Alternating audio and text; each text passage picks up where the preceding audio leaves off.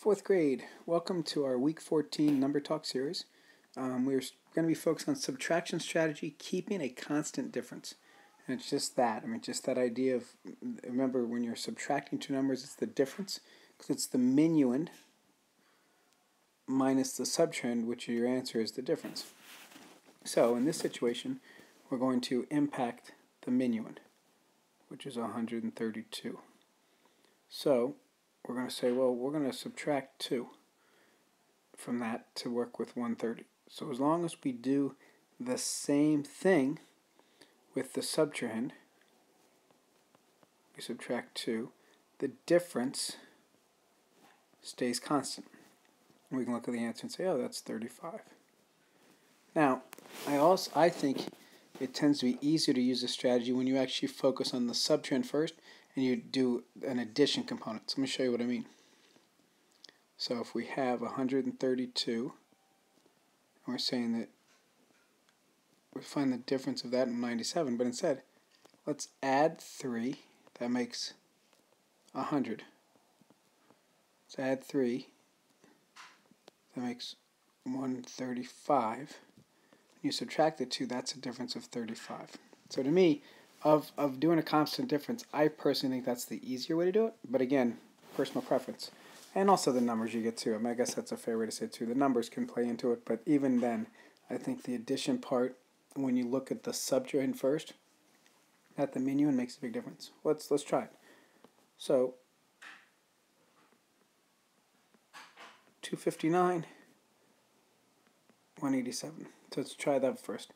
So the subtrahend, let's work on making this in a landmark number, an easy number to work with. So let's make this into 190. Let's add 3 there.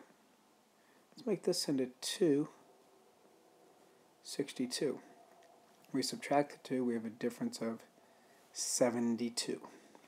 Now, we can also try it there where we're doing the subtraction. So let's look at,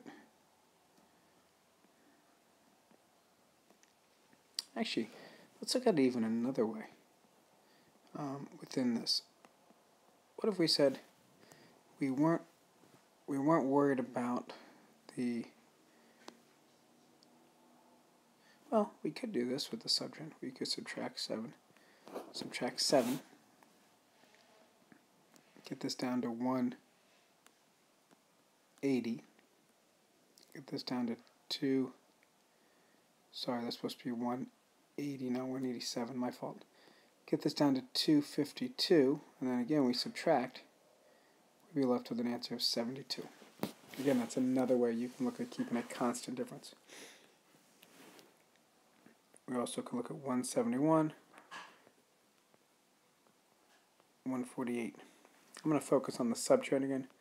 So I'm going to add 2, so that's 150. Add 2 to the minuend. It's 173. When I subtract 2, we find a difference of 23. Or, with our 171 and 148, maybe we want to subtract 1 and subtract 1. So that would give us 170. That would give us 147. I don't know about you. I don't know if that helps me because the borrowing aspect necessarily. So for me, what I actually might do in this situation is instead of just taking 1 away, I'd actually look at it this way. What if I did 171, lose 2? And I did 148, lose 2. Because now 171 minus 2 is 169. 148 lose 2 is 146. And if you notice, there's no need to borrow.